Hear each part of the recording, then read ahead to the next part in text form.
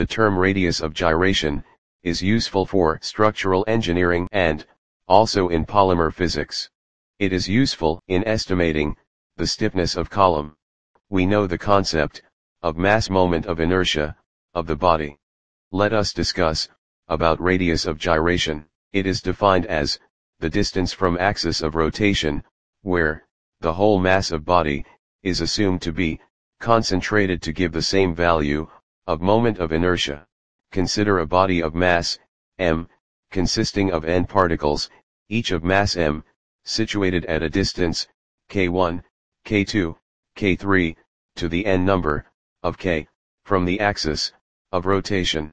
The moment of inertia about the axis is given by moment of inertia I is equal to m1 into k1 square plus m2 into k2 square plus m3 into k3 square plus, and so on.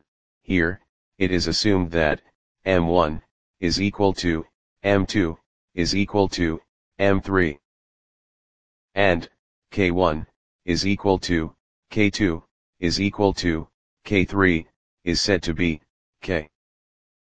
The equation becomes I is product of mass m and distance k. Here, distance k is called the radius of gyration, and it is measured in millimeters. By studying radius of gyration, we can calculate moment of inertia for variety of shapes, such as disc, rod, solid cylinder.